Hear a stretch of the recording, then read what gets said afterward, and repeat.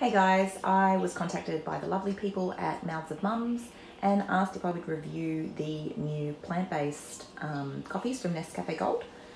This one is almond milk. They also have oat milk and coconut milk, but as an almond milk latte drinker, I thought this would be the one that I could give the most honest review on, and so that's what I received. I was actually just about to make an almond milk coffee in my espresso machine, and Posty turned up with this box with these lovely sachets of almond milk latte inside, so I thought, well, that saves me a job, makes it much easier.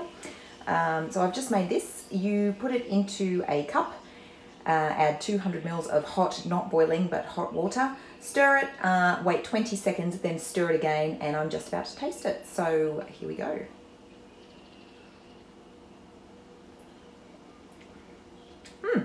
So it's quite sweet. I generally drink my almond coffee with no sugar, so that's the biggest difference, I suppose, for me.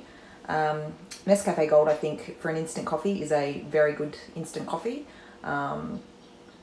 So that would probably be the only instant coffee I would purchase if I was going to purchase an instant coffee.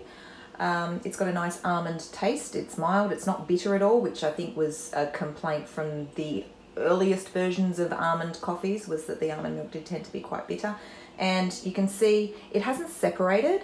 So almond milk, when it first started to come out in Australia anyway, you'd go to a coffee shop and order an almond milk coffee, and it would often separate and be quite disappointing to drink, or sometimes even undrinkable, whereas this is a nice milky coffee, not separated, nice plant-based flavour,